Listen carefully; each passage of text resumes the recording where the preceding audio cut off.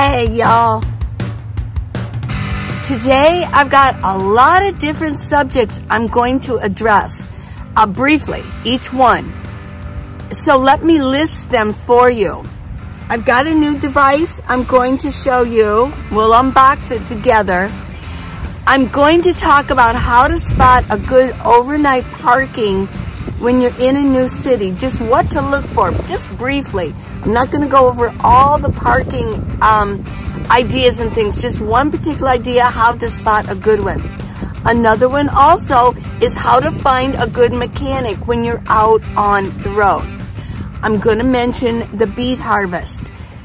In Minnesota and in Michigan, there are new rules that could affect everybody who does the beet harvest here and there.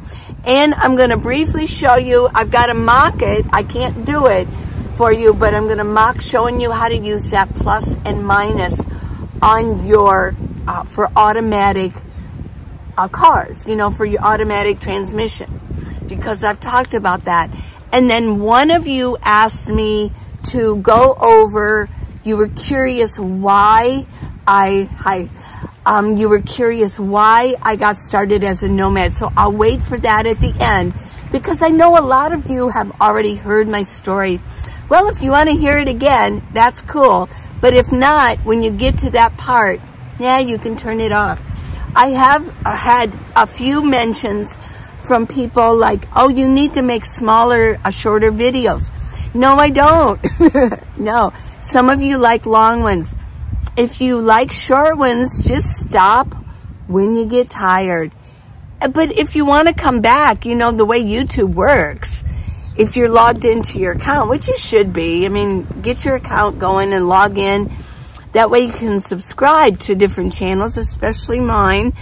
Then what you can do is it will start you off where you left off, and then you can finish it the next day. I put 3 videos up a week, Monday, Wednesday, and Friday. So on Tuesday, you can continue it, and it'd almost be like having another video, right? So I like to keep my algorithms with YouTube going the same each video, and so I normally put up 30-minute videos. Yeah. I want to mention my stickers and my magnets. You can see them here. I'll show them, my limited edition magnet, my limited edition sticker. You can go on minivanly.com to buy them. Just scroll down, you don't even have to scroll down. The button's right there, just underneath the main picture. Go in and order them. It's a secure ordering site. It's all good. So it's a good way to support me if you want to. So I wanted to mention that. And of course, the book. The book. Yes, got the book. Order it if you don't have it. There's ebook and there's also paperback. And the link is in the comments and in the video description. Okay, well, let's get started. The one thing I want to mention is the beet harvest.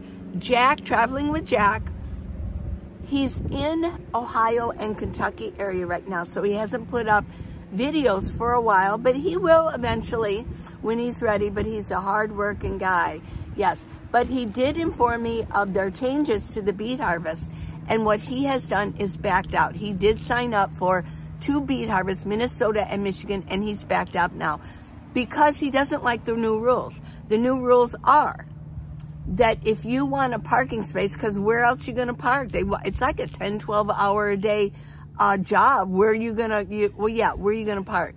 So they did have parking available for them. But now the rules are you have to have a Class B or above, which would be Class A, Class B, and Class C. If you don't have that, there's no parking for you. And also they used to allow, they would offer to pay for a hotel, or I think a motel. Well, what they would do is take $100 out a week for just you for a motel, or $50 if you shared one with somebody. Yeah. Well, that has changed too. I don't know if they totally eliminated or they put the price up, but they took that away too. Now, he did check out to see what it would cost for an RV, and it's just way too expensive. So he backed out. When he called them, he backed out, and she said, well, does that include the Michigan beet harvest? He says, yep.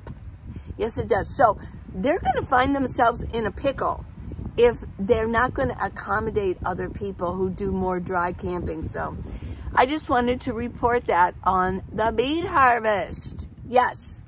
Okay, now how do you spot an overnight parking? And let me just mention, I'm going to be very specific. Inside of a city or a town, how do you spot an overnight parking spot? Well, what I do is I look around and I'm constantly observing the city or the town where I'm maneuvering through. When I go to a city, I look for certain areas where I can walk because I need to walk every day. Even though I'm a nomad, I still want to do certain things that I need to do every day. I suppose I could go to a gym and I can go on a treadmill, but I don't particularly enjoy treadmills like I do walking outside. When I'm out, when I was in San Francisco, what I did, just as an example, when I was in San Francisco, I found a path where I could walk. But so while I'm walking, I'm looking around and I'm always observing.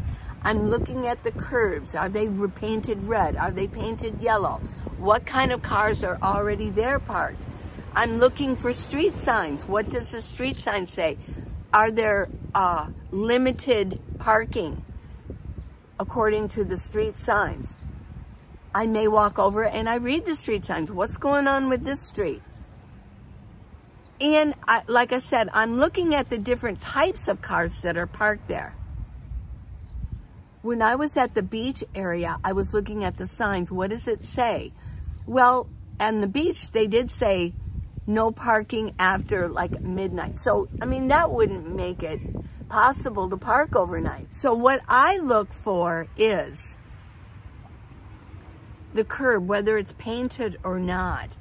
And I look around to see if there's other cars doing the same thing that I'm doing. If you're a nomad, you're going to notice people doing the same thing. And a lot of people living in a bricks and sticks are privy to it too, because you watch these channels, you know what to look for. I had a gal, hi, Jerry, shout out to Jerry. She has informed me where I can park in San Francisco because she works in that area and she notices the cars. So she has informed me. So when I go back to San Francisco, which I'm going to, I know exactly where to park. She has sent me a dropped pin on the areas. Now, in San Francisco, there are signs, and it will, for that street, it will let you know what day that they street clean it. Because in San Francisco, it's really clean. A lot of people say it's really dirty. Not every part of San Francisco is filthy dirty. I suppose there are parts in town where the homeless are, but where I hang out, where I did hang out when I was there, nah, it really wasn't, I didn't see homeless hanging around. So San Francisco, there's a part of San Francisco where I know that it has everything I need and everything I want. So I'll be going back. First, I'm going to check out a couple of coastal little towns and go up Highway 1 like y'all have been advising me to do, and I'm going to do that. I'm still in San Jose, and but I just want to let you know that's what I do. I have found great parking here by observing. I'm observing. So that's how you do it. So what has happened? Why am I in San Jose? I had one person say, and I love you, I think Claire, shout out to Claire. She has mentioned, why are you in San Jose? There's nothing in San Jose for you. Well, yeah, there is. There is something here for me. I had my check engine light come on again. And I went to O'Reilly and they had one of those devices that could read out what was wrong. And there's a small error that is getting into my fuel system. In a lot of cases, that's what your check engine light will come on for. Last year when I was in Reno and I was with Red, somebody had, and what's weird is his came on the exact same time I did. It was like the exact day. How in the world did that happen? So it was the same thing with his. I don't know, did the weather click that on or what happened? Yeah, okay, we'll turn it this way. I know, I'm sitting here. I could be out walking. I'm at a park, but the wind is blowing hard, and I'm gonna sit here and talk to you because I think this is good information. Well, what he did is I bought the material to clean. He said it was the intake, and it needed to be cleaned. There was a little thing that went down that let air in. It needed to be cleaned out. Okay, so I bought the cleaner, and he did the work. Thank you, Red. Shout out to Red. Well, I think this code was a little bit different. So I want to have the system checked out. I have an appointment on Tuesday. So, which is why I'm glad I'm in San Jose. If I was in another town along Highway 1, I'm not sure. It might be very, very expensive along there because they're smaller. But I'm glad I'm in San Jose, and I'm glad I'm going to get this addressed. You know, I have a 2006. There's going to be things here and there that have to be addressed. So we're getting a couple things addressed right now. So, but, okay, so how did I find my mechanic? Well, I am a AAA member. And I'm actually a platinum member. So I like the platinum because I have 2 tows that I can do that are 200 miles. I can have 2 of them, not just 50 miles or 20 miles, but 200 miles. So if I am on a coast, maybe it's Highway 1, I could have them bring me back to San Jose. But I'm staying in San Jose right now because I just don't want to be driving my minivan that much until it gets checked out. Because I love it. It's my home. You know, like that's what I named it. I named it home, yeah. So that's how I found my mechanic. If you go on the AAA app, if you scroll down, it has for repair and maintenance of your vehicle. And so I click on that, and I put in the zip code or the city where I'm at, and it will bring up who they recommend and who's closest to that area code. Yeah. And it was the first one I called. It was interesting. I told them, they said, well, come and drop it off. We can, yeah. And I said, well, I kind of told them, I said, well, you know, I kind of live in my minivan, so I said, I don't mind waiting if I can I wait in the waiting room? They said, oh, there's absolutely no waiting room here. You'd have to go find a library to sit at or something. No, I'm not going to go sit in a library. I want to be close to where my minivan is, and I want to keep a little bit of an eye on things. I don't want, when I get back there after being at the library, I don't want to find a whole bunch of stuff missing out of my minivan. So I said, well, thank you very much. Goodbye. And the second one, I told them my situation. They said, oh yeah, well, we can do it Tuesday. And I said, well, here's my situation. And I told them, and I said, so I don't want to, you know, be without my home for too long. If there was a part that had to be ordered, okay, that's fine. I will maybe bring it back. You could call me and say, oh, the part's in, and then I will bring it to you. If it was something so serious, which I don't think it is, if it was so serious, yeah, I would probably, I think I've talked about this, get a hotel. But anyways, that's how I wanted, my main focus for this right here is how did I find a mechanic? I didn't have to go on Google and say, oh, mechanic in San Jose area. I can go on my AAA app and I can find certified garages that AAA will sanctify and recommend. And so I'm going to take it in. And I told them I'll do an appointment. I just don't want to be away from my home for that long. And yeah, so that's how I found this mechanic that is going to look at my fuel system and see if there's a glitch. The light is off now. Yeah, it went off this morning when I started it. I'm still gonna go have it checked out just in case. Okay, now I want to unbox this. I got myself my own device, my code reader, and we're going to read it, although my code isn't there anymore. The check engine light isn't on, but I'll show you how to use this. Let's unbox this. Let's see what's in here.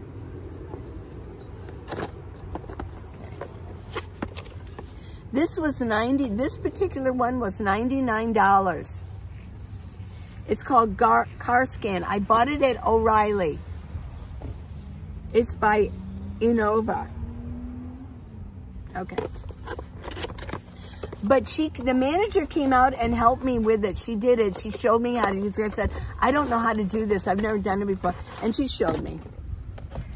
Now, you have to download the manual.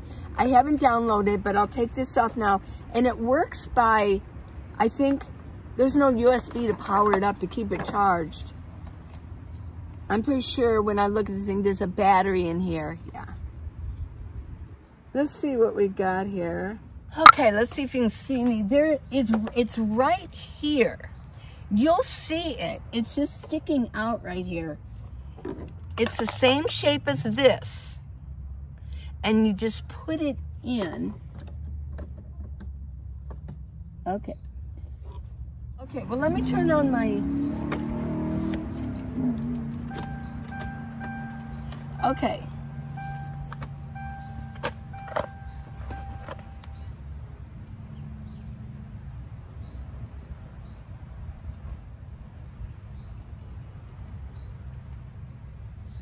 Okay, green LED in, oh, okay, so it says, indicates that all engine systems are running normally.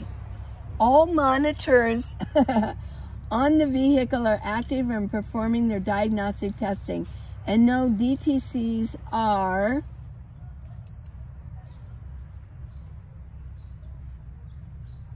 present. There's other tests I can use that I can do on this. It says that to check my alternator, you know I'd love to check that because of the alternator thing I got going on, but it says it needs to be at normal temperature, and it's not. Yeah, it's still, the car is pretty cold, so. Okay. But when you get under here, you'll see it. It'll just be sticking out there. And it looks like this. It's sticking out. It's about the shape of this. Okay, now I'm going to show you how to do the plus and the minus. Okay. I know. Let me see. What do we got here? Let me find something that I can hold on to.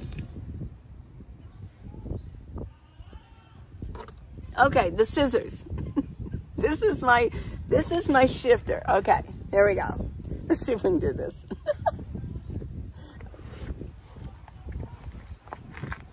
Okay, I'm gonna hold the scissors. Let's pretend like this is my shifter. You know, when you push, on mine, you push, it's automatic. You pull it, you push in this little button, and then you put it in reverse, neutral, drive.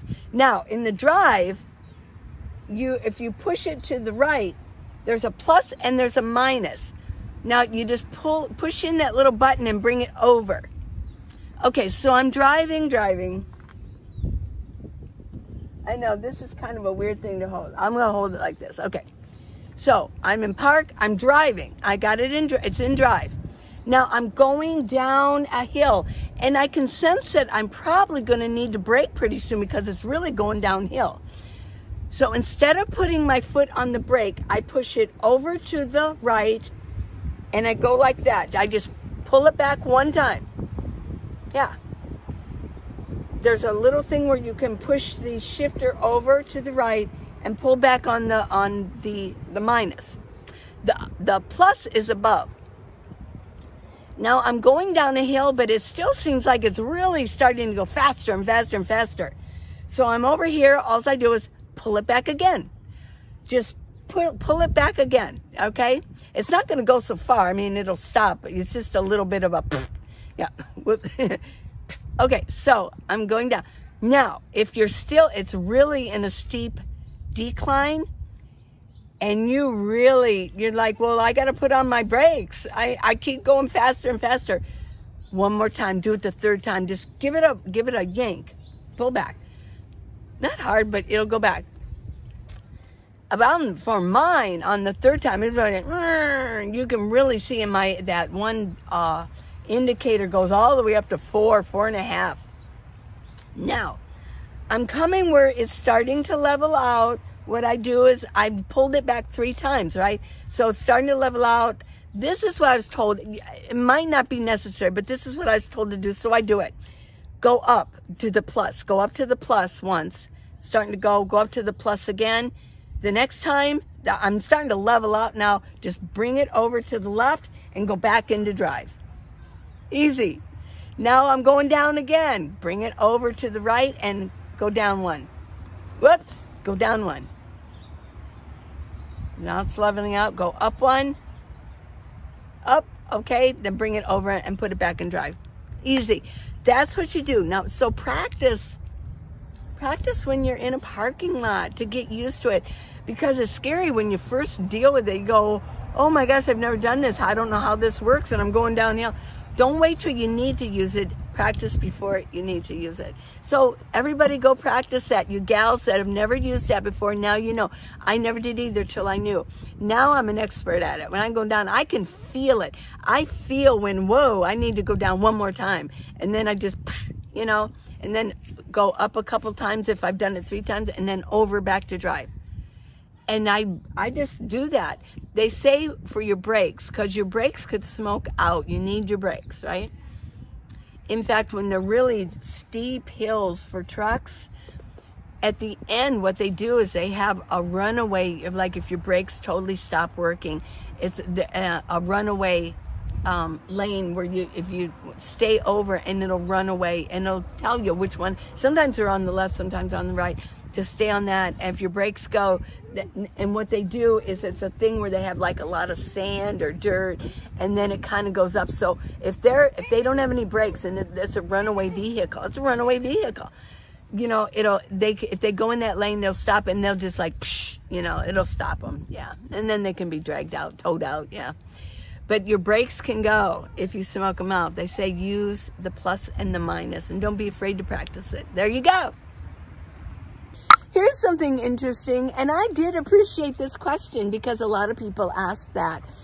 Now, I'm going to give my opinion only. My opinion only. Because I know some people will disagree with me, and that's fine. That's what we're all about in this country, isn't it? That we can disagree with each other. They asked, Minivan Lee, please tell me the difference between homeless and a nomad.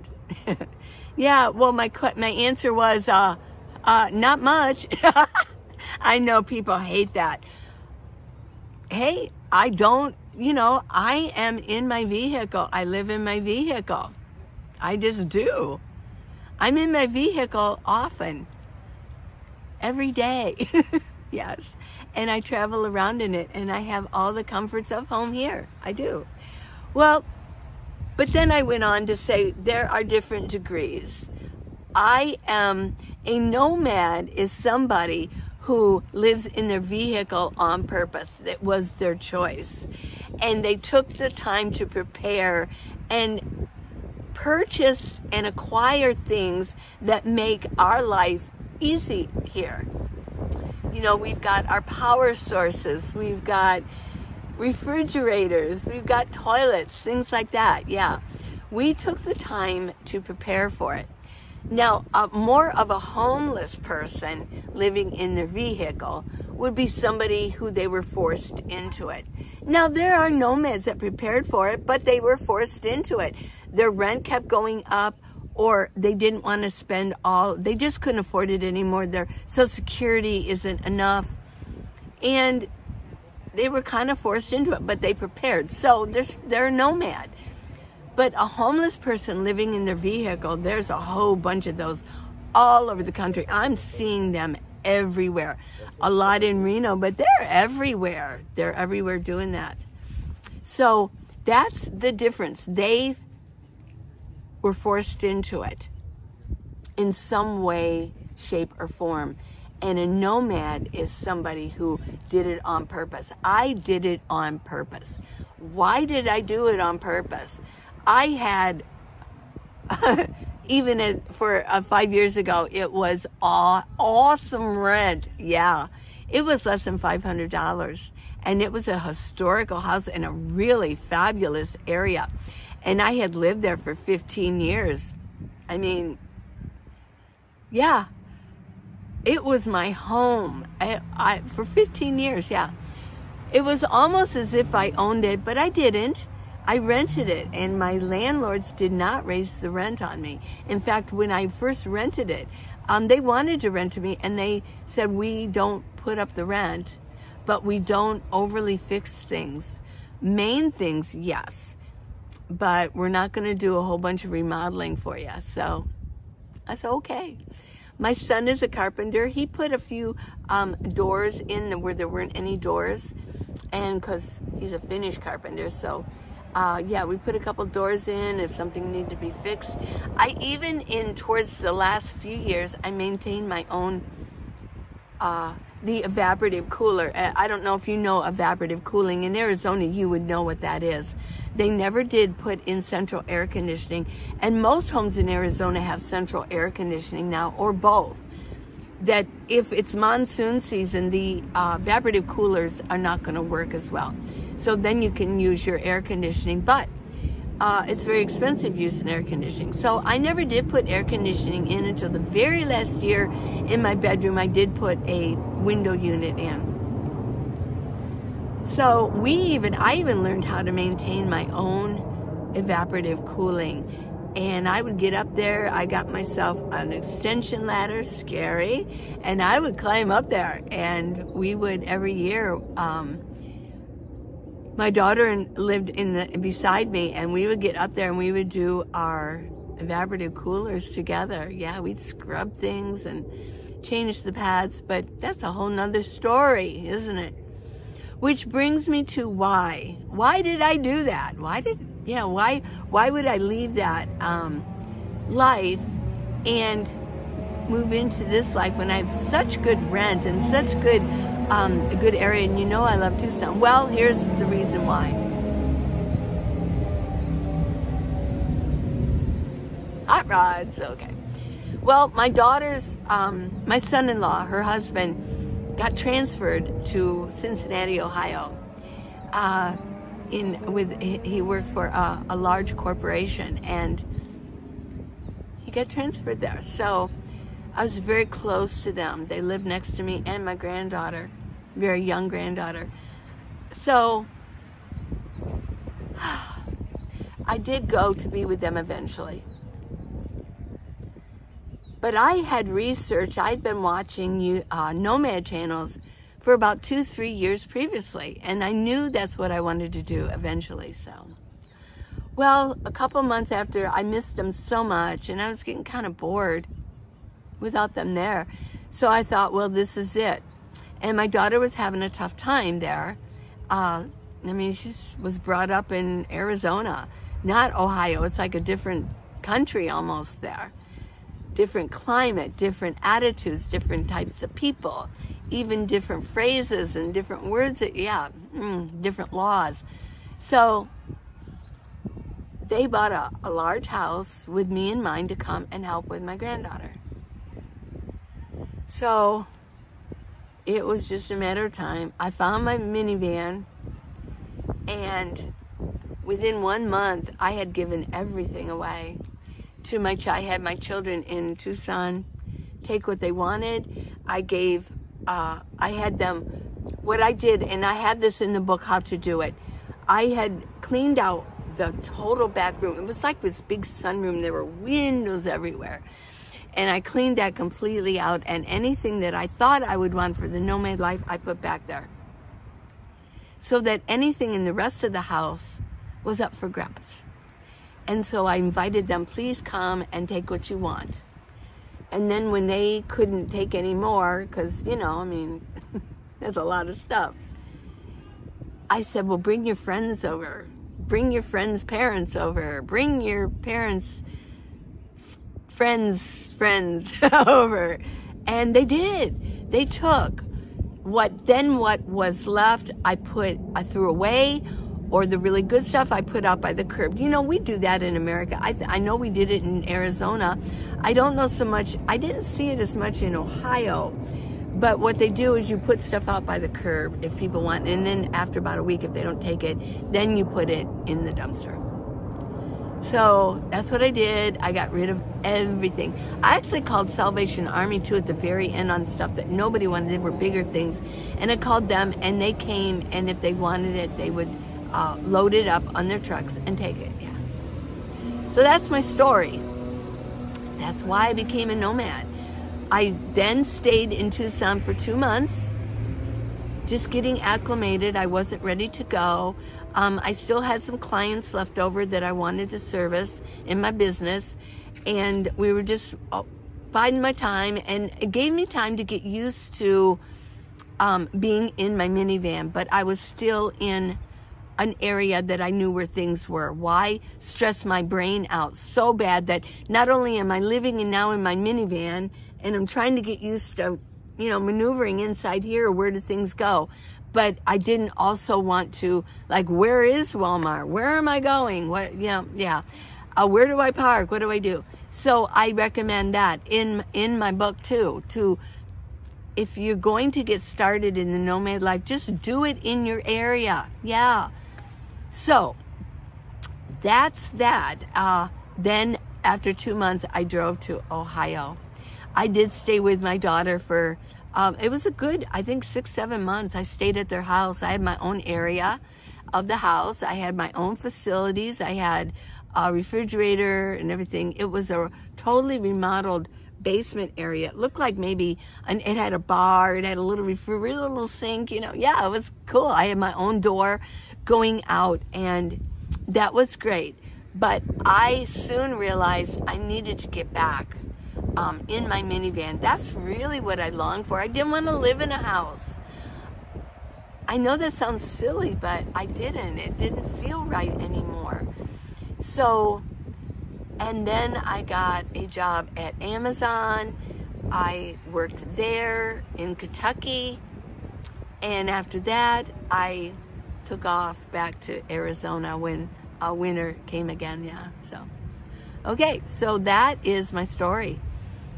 And I've been moving around Arizona, up the Nevada-Arizona corridor ever since, and Salt Lake City, and now I'm in California, and I'm expanding a little bit, yeah. Okay, everyone, this was on more of an informative video. This is information. And hopefully my next video will be a little bit more what's going on in the area. But this is good information. I like to give good information to y'all. So I love you guys. Please subscribe. Give me a thumbs up. Thanks for watching it all the way through. And you might learn again a little bit about why I'm a nomad. And do I love being a nomad? You betcha. You betcha, baby. I love it. I wouldn't trade it. People say, well, would you go? You know, no. I love this. I love living in this my little clubhouse here. Yeah. Join my club. Yeah. Oh, yeah. And join the group, Facebook group. Yeah. And don't forget minivanlee.com for stickers and magnets. Yeah. Love you guys.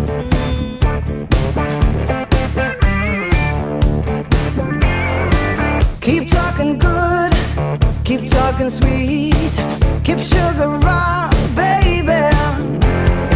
I got you good, I got you sweet, got you on hold, my baby.